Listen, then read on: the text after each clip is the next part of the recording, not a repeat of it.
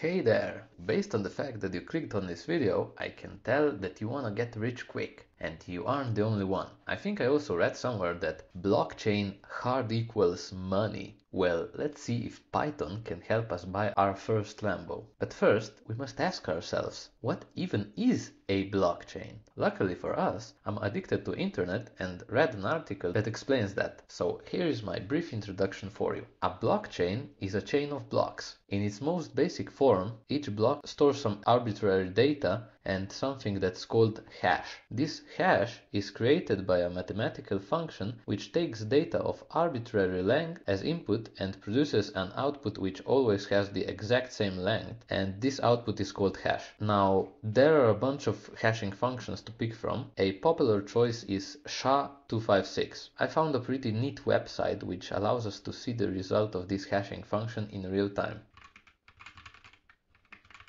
The input data for this function of each block is the arbitrary data that the block holds plus the hash of the previous block. And this connection to the previous block is what makes the blockchain a chain. What this connection allows is that if any of the blocks change, this affects all blocks that came after it. This property allows us to verify if a particular block in the chain is valid or not. Okay, enough of that. Let's make some money. Let's look at how to actually implement what we just talked about. The code we'll be looking at today is based on a small library called justblockchain. I basically just removed external dependencies and added the basic for loop which prints out the blockchain at the end of the file. Alright, so right off the bat we have a definition of a block, and as you can see it's literally just a Python's way of implementing a struct. There are a bunch of fields in this block, but the important ones are just previous hash and hash. Almost everything else can be considered arbitrary data. I mean, technically the arbitrary data is just the data here, and all these fields together without the hash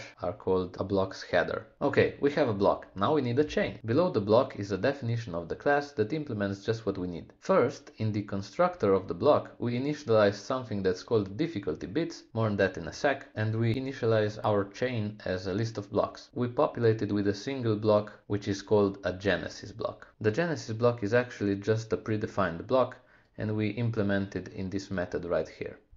The next thing we need is a way of adding blocks to the chain. This here is one of the few public methods on this class. So the only thing this method receives is some user provided data, and we handle everything else internally. This method creates a new block with this data and appends it to the end of the chain. If we look at the one method below this one, we can see how the block is actually being created. Essentially, we just gather data that's required for the block creation, like the previous block, the next index, timestamp, and so on. The important step that happens here is the hash calculation. We'll look into how the hash actually gets calculated in a bit, but for now, just notice which data is passed to the hash calculating method. Basically, all the fields gathered so far, plus the arbitrary data that's provided by the user. So once we have all these fields, we just create a new block with them and return it. So now for the interesting part. How do we calculate the hash? If we scroll down a bit, we'll find the method that takes care of this. And it's actually the method we called earlier. For now, let's just ignore this if condition here and look at everything else. What's happening is that we basically combine all input data in a single string called header and then pass it to the SHA-256 hashing function, which takes care of all the work and produces a string called hash value, which we return from the function. Phew! I hope that wasn't too much to take in. Now let's scroll down to the bottom of the file where I prepared a simple program that utilizes the blockchain.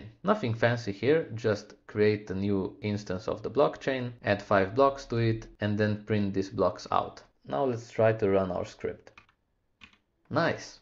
Our blockchain works as expected. One thing, if you notice, is that even though technically our blockchain is deterministic, if we run the script multiple times, all hashes except the genesis block are different.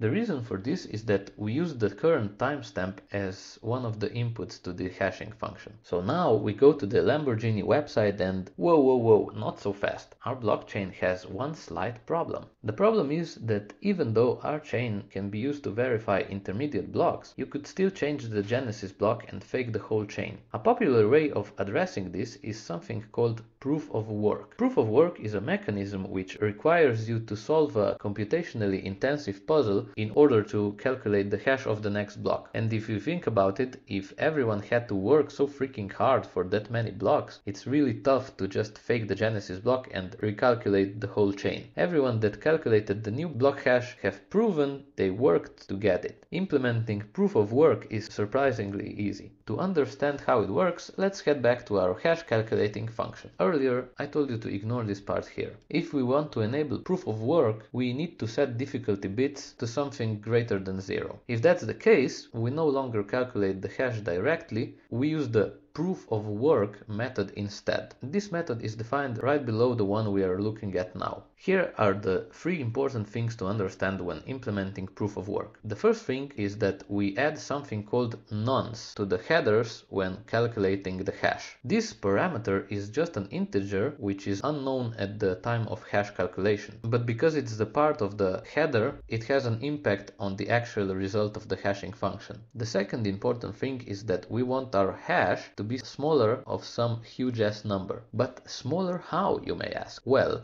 hash is basically just a hexadecimal number, so we can convert it to an integer just like this. The third and final important thing to know is how do we determine this number. The easiest target number is just 2 to the power of 256, which to my understanding is greater than all SHA-256 hashes. But then we use the difficulty bits to make this number lower, so the higher that the difficulty bits number is, the lower the target number is gonna be, which means that the scope of valid hashes is gonna be narrower. By the way, I know that you're smart and all, but let me just remind you that a small difference in an exponent can make a huge difference in the final result. Right, now that we went through the logic, let me add a bunch of print statements to this piece of code, and let me comment out the part which prints the final form of the chain. Then, the final thing, let me set difficulty bits of our blockchain to something small, let's say 2. Now let's run the script again. As you can see, we don't just take the first hash, we have to try a few times before we get a valid hash. Let's take this block as an example. You can check all the decimal forms of hashes and see that only the last one is actually lower than the target one. So the last hash is actually the one we pick, and this here is its hexadecimal representation, which we add to our block. By the way, this process of finding a valid hash in our chain is what's called mining. Now let me disable the proof of work printing and let me show you just how big of an impact the difficulty bits have. First, let's try adding 5 blocks to our chain with difficulty set to 20. So this took a while. Let's now just increment the difficulty by 1 and let's run the script with this difficulty again.